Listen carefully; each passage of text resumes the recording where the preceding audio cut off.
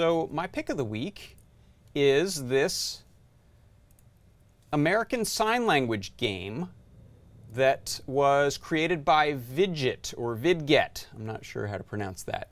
And it is what it looks like. It is a sort of a flashcard, visual flashcard learning game that helps you test your knowledge of American Sign Language symbols or learn them.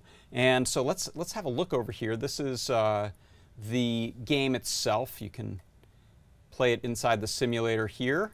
I think you can, or it's not playing right now. I'm going to switch over to show it to you running on that little meow bit I showed you before. So you can see here it's got these terrific illustrations of the sign language letters, and then you go through and you pick which letter you think you're looking at and hit A.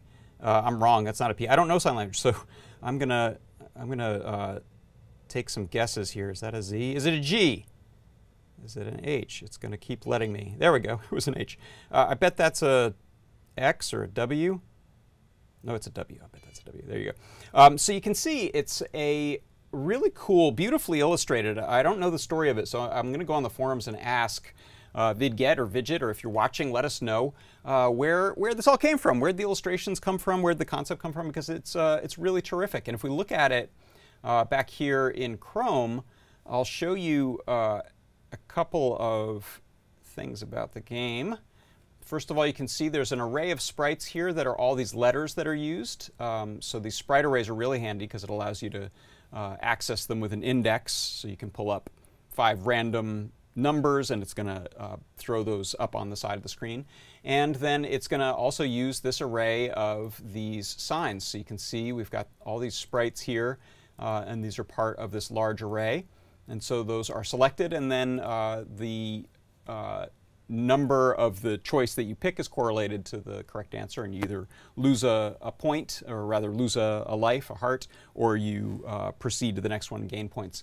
One thing I did, since I don't know sign language, I don't know American Sign Language alphabet other than a few guesses at some things, I changed the number of lives you have to 100. The game starts out as 6, but one of the nice things about MakeCode Arcade and an open platform like this is that you can go and look at the source code, and here I found the set life to 100. It was at 3, and that allows me to sort of tailor the game to learning rather than testing knowledge. So I thought that was a really beautifully done game, nicely illustrated, straightforward, great execution, and so that's my arcade game pick of the week. It is American Sign Language game by Vidget, or Vidget.